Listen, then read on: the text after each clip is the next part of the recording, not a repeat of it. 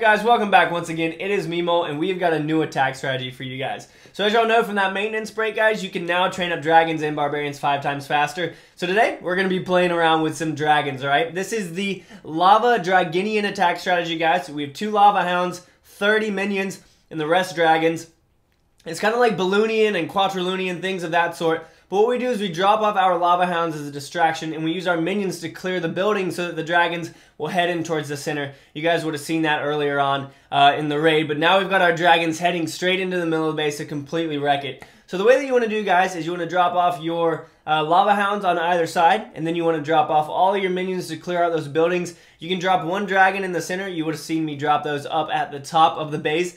You can drop them off up there, they will head in, and as you clear out those buildings on the side with your minions, the dragons are just going to funnel right into the middle of the base, guys. We got 51% on this, and we didn't even have to use our heroes. So it's a great strategy. I've done it a bunch of times. I haven't lost with it yet. I haven't gotten all 2 stars or anything like that, but we do have another strategy or another example right here after this where we do pretty well again. So you'll go ahead and see what happens with this. You'll see me drop off both of my lava hounds on opposing sides. Then we're going to drop off 1 dragon in the middle like I mentioned, and then we're going to drop off our minions along the side to help clear out those buildings.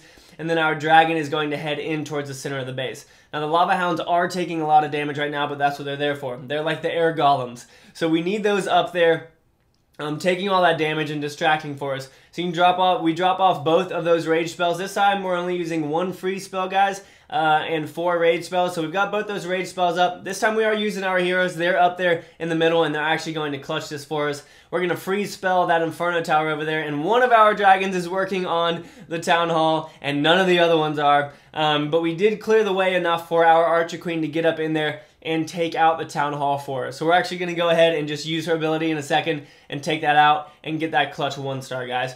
Hope that you guys like this strategy. It looks like a lot of fun. It's been a lot of fun for me too. If you guys try it out, leave a comment down below and let me know how it works for you, alright? Thank you so much for watching, guys. I really do appreciate it. And as always, make sure you keep calm and you clash on for me, alright? I'll see you guys later.